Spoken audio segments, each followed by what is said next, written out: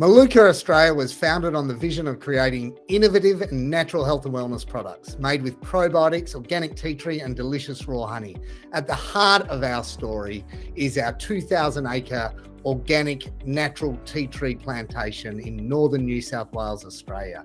It is from this plantation that we source the ingredients for our probiotic fermented raw honey concentrate product and all our other honey products.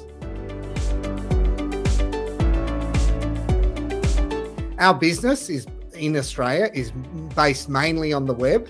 We've got an e-commerce site that was built on Shopify, and it's that website that delivers most of the revenue to us and gets most sales. We also have some traditional brick and mortar type networks. However, the primary e-commerce engine of our website is where we sell most of our product.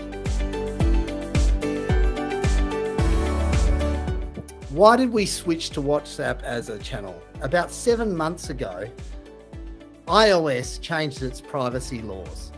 This made access to customers more expensive and more challenging. So therefore, we started to look at other channels and how we could still access these customers in a cost-effective way. We also were really keen to try and get into where consumers were naturally navigating to for the last decade or so. Customers no longer use email as a medium of exchange. It's all through direct messaging app. And in Australia, a lot of Australians use WhatsApp to communicate with each other. So we wanted to get access to those customers and introduce them to our business.